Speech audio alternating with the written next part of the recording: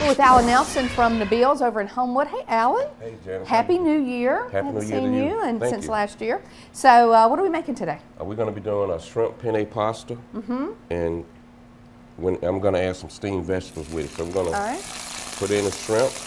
The shrimp penne pasta. Get that going. That's popping.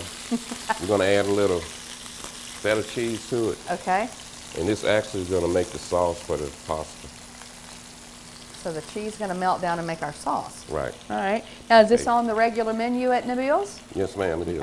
It is. And we also do this with chicken and steamed vegetables. If you just want a veggie pasta, we do that. Now, is there a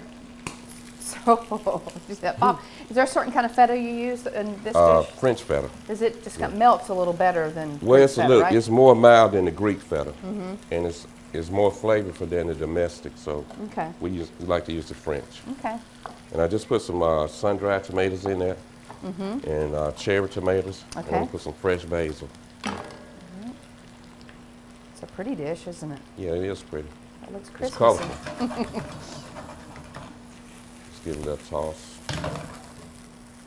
So you're really just, because I know the tomatoes don't take long, you're just kind of melting the cheese and making sure the shrimp is pink? Really, the whole dish is very simple, but the preparation is what takes a little time. Okay.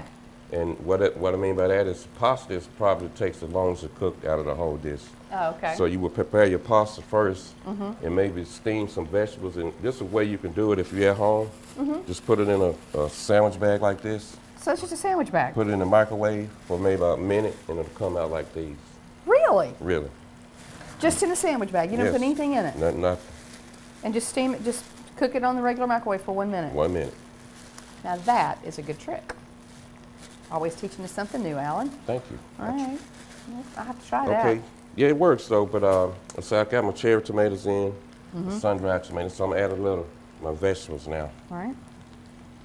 But you've already put in the microwave for a minute. No, I steam these at the restaurant. Oh, you did that, but you can do it. So it is. So, what's the best way to steam your vegetables? Well, if you don't do the microwave thing. I like to do it with a really. It's not more. It's more like pie boil them and not steaming. I say steam, but it does steam them after you take them out of the water, and you don't cool them down, and they'll steam them like that. Okay. So I'm going to add a little pasta. That looks like a great dish.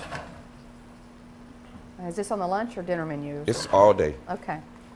So you can get this over at Nabeels in Homewood and let them fix it for you, or you can fix it up yourself, because Alan's going to give us the recipe, and we're going to put it on our website a little bit later on today at myfoxal.com, and just that's what it looks like, all fixed up. Isn't that nice? Parmesan cheese. And that feta melting in there with the oil, it almost looks like you've made like some kind of cream sauce or something on it. So perfect. All right, Alan Nelson from Nabeels. Thank you. Thank you, Janice. All right, have you seen this? My favorite story today.